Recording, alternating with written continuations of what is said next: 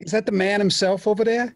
It's me. How you doing, Paulie? So you ready to go? I'm game. Thanks for being on. Thank you. Thanks for having me. Wipe this thing off.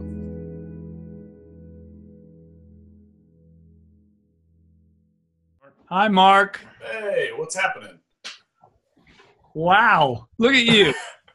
It's me. There isn't even a PRS behind you. I can see it. I know.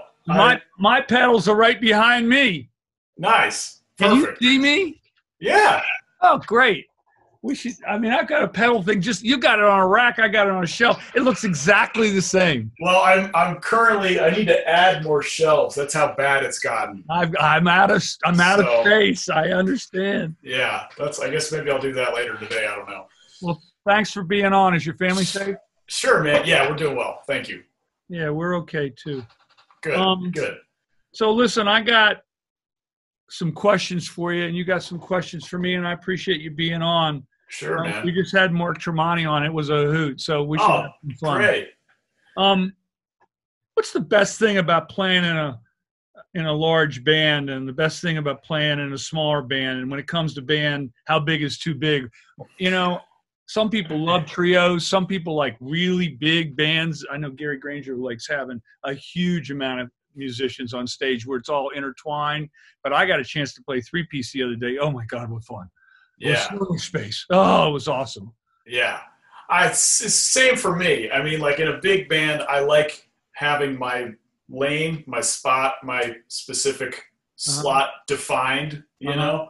I enjoy that part of the creative process. On the other hand, with a trio, I love, like you said, I love the space. I love I love the flexibility. I love just sonically the way things can kind of breathe, and there's just more room for a different kind of expression. But I like both, and I think I've hopefully practiced enough to where I can kind of fit in either scenario comfortably. So after how many people do you get uncomfortable?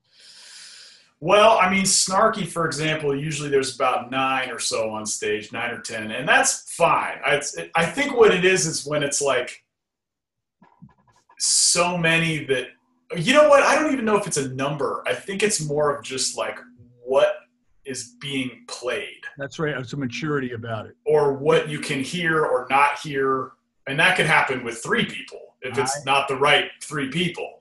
I agree. So I don't know if it's necessarily a number. I think it just has to do with just what's going on in that particular musical situation is what's going to make me feel uncomfortable or not.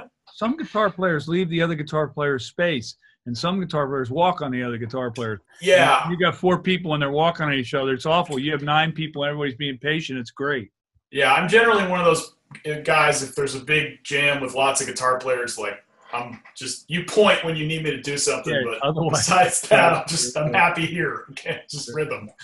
So in this whole shutdown period, in this whole period of time, what's the one activity you're missing the most right now, Mark? Playing live. Oh, okay. I mean, yeah, I miss that loud on stage interaction in front of an audience greatly.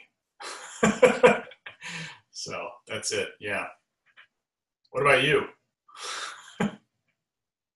I have been studying so much, studying amplifier circuits, studying guitar stuff, studying what I need to do to make my employees safe. I haven't even thought about missing anything. Sure. So if you weren't a musician, what would you do for a living, Mark? Well, oh man, I don't know. That's changed a lot since I graduated college, because I thought I was going to work in advertising and marketing, which I think would still be a lot of fun. You'd be good at it. I thought about it. That would be cool. But I think now, since I'm inside a lot, I think it would be nice to have some kind of a gig that brought me outside.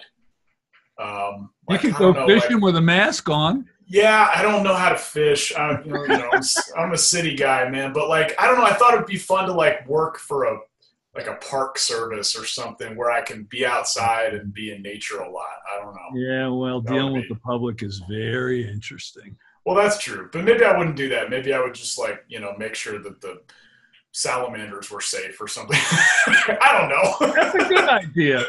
Yeah. All right, so music is in your bones. I know that from being around you. So what role is music in your life right now, and how different it is from normal? You don't live a normal life anyway, and Snarky Puppy is not normal. But Sure. It's not normal. And where's music right now? You writing a lot? I'm attempting to. Yeah, I've been writing a lot, and I've been doing a lot of kind of educational stuff, clinics, things like that, just doing a lot of sharing lessons. But I do have some creative projects I want to really dig into and kind of use this time of not traveling a lot to just get in my cave here and write some new music. I've been practicing more, which is you can weird. see I'm in a man cave too. So It's a nice cave. I like it. Yeah. All right, so you have questions for me? I have a couple. Well, I insisted. I didn't want to hear them ahead of time. I like react. Well, I don't know if they're going to be that crazy, but I was going to ask you if you weren't building guitars for a living, what would be your passion job? I wanted to go to Scripps. I wanted to become an oceanographer. I could be one of those people running that whale boat. What is it? The way they stop. Like the whaling. Yeah, the Sea Shepherd stuff. Just stand in front of the spear gun like this and hope they don't. no. They miss. Yeah. That's cool. No, I for whatever reason, if I wasn't making guitars, I'd be repairing them, and if I wasn't repairing them, I would have a shop of some sort. When I go to these craft shows, I could have been the guy in one of those tents at a craft show when you're walking up and down the street, you know. Mm-hmm.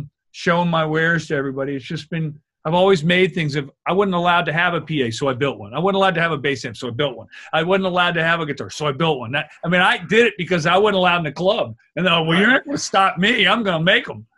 That's how you do it, man. Yeah. Okay. The other question I was going to ask, I know you're a Scotch guy. If you could tell us a little bit about your favorite.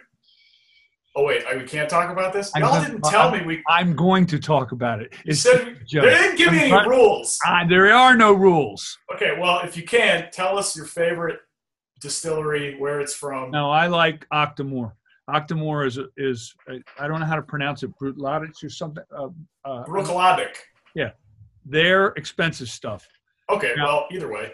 At one point, John Mayer gave me a bottle of 37-year-old Lagavulin. Oh, my God, was it good. Oh, wow. It was so good. I really like the cheap one that's closest to Octomore is Peat Monster. Ardbeg is thought of as being really good. I don't know.